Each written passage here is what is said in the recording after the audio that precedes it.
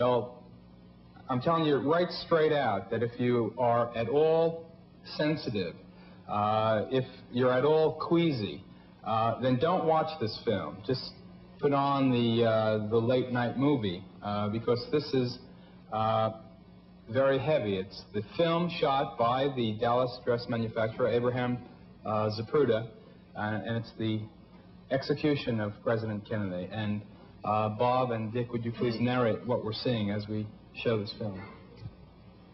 This is commercial footage leading into Dealey Plaza. This is the car on Main Street.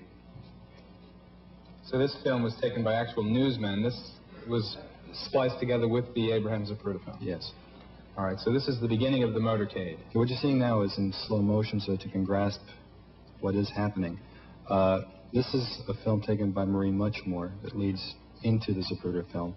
It's for time continuity. The president is waving to the crowd here.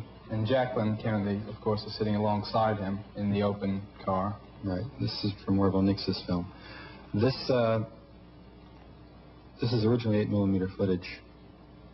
And they're heading now toward Elm Street. They're on Houston Street now. They're going to make a left-hand turn. It's on the corner where they're going to make the turn there that the book depository was. Now this is the Zapruder film. Okay, so the cars are coming along now into Dealey Plaza? Yes, these are the lead motorcycles of the motorcade. All right, now with the President and Mrs. Kennedy is also Governor Connolly. Right. Now, before he goes behind the sign, the President is waving to the crowd. When he comes out from behind the sign, he is shot, then Governor Connolly is shot. He's already been hit? He's already been hit. And now? And at the bottom of the screen, the headshot. That's the shot that blew off his head. It's the most horrifying thing I've ever seen in the movies. Now, the Warren Commission said that all of the shots were fired from behind by Lee Harvey Oswald, a lone assassin, firing at the president. And as you can see, clearly, the head is thrown violently backwards, completely consistent with the shot from the front, right. Now, this is an extreme blow-up of just the president from the film. All right. Coming out behind the sign, he's shot. He's hit from He's hit here. From the front, too. From the front. Now, Jackie doesn't realize what's happened yet. She goes to his aid. And now? He's hit again, the violent backward motion. Totally consistent with 80% of the witnesses, which said the shot came from the grassy knoll in front and to the right.